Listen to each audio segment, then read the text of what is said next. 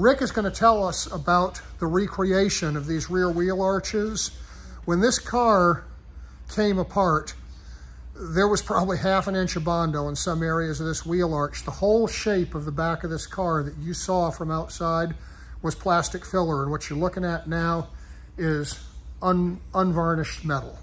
What we were able to do is find a freshly imported Lele that had come over from Italy that was an original car, and the owner kindly let us take templates off the quarter panels and off the fronts of the front fenders so that we could recreate them with exactly the shape that the car came with.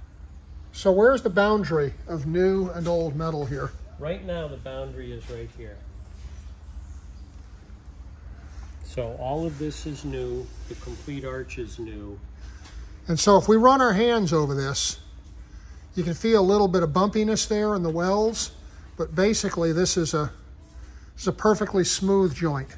There's nothing to be seen, so this is not going to have filler on it when it's done. This is a metal repair. Not done yet. It'll be touched, and this is to hold the shape.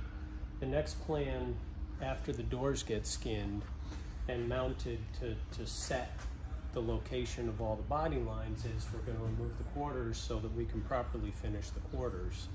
And then the body will be sandblasted so that it's all exposed and we can get it all sandblasted and then epoxied correctly inside before we assemble everything.